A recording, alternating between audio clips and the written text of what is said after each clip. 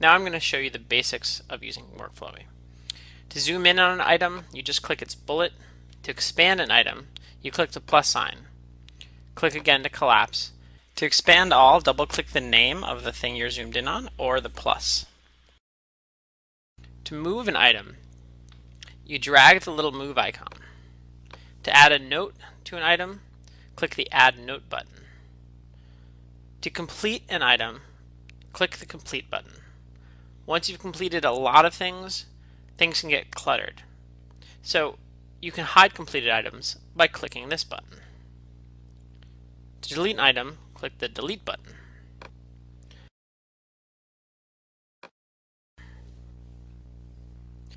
Now I'm going to show you my WorkFlowy account. It has over 2,000 lists and items in it, yet it's easy to manage.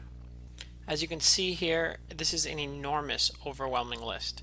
You would never make a list this big in any other program because it would be unmanageably big.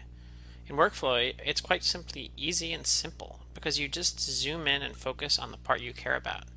Collapsing this back down, you can see it really has a few high-level parts, and now I'm zooming into what I'm working on right now, making this very how-to video.